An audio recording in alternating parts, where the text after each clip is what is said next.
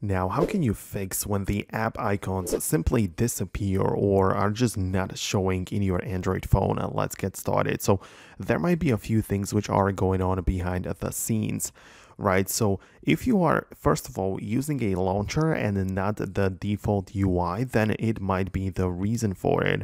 Right, so there are some apps available like Nova Launcher or Game Launcher or whatever it might be, and using this application you can tweak apps and you can change their names, titles, icons, whatever, and it might make the app hidden or disappear. So if you really want to ensure that the app is still there, I would encourage you to return back to the original UI and the software of your phone to see the original launcher, right? So you can open up the settings and go to the default apps right there, and you can choose a default application for, inside of the settings here. When you click on the launcher, you can switch which is going to be the default one, and if you come back to the original, you should be able to find every single application listed in here. So this is like a great way to check out the existing apps on your phone.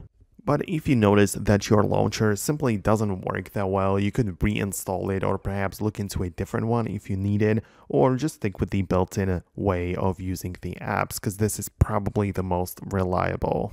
So this is very likely the case. If you are unable to figure out if you have that application or not, still you can open up the Play Store and look up that app in the search, tap on it, and you can see if you already have it installed or not. So you can see if you actually do have it or if it just disappeared, right? So another quick tip right there. So that's everything I wanted to show you. Hit the thumbs up if you liked the video, subscribe for more tutorials and content like this, and I'm gonna see you in the next one in the future.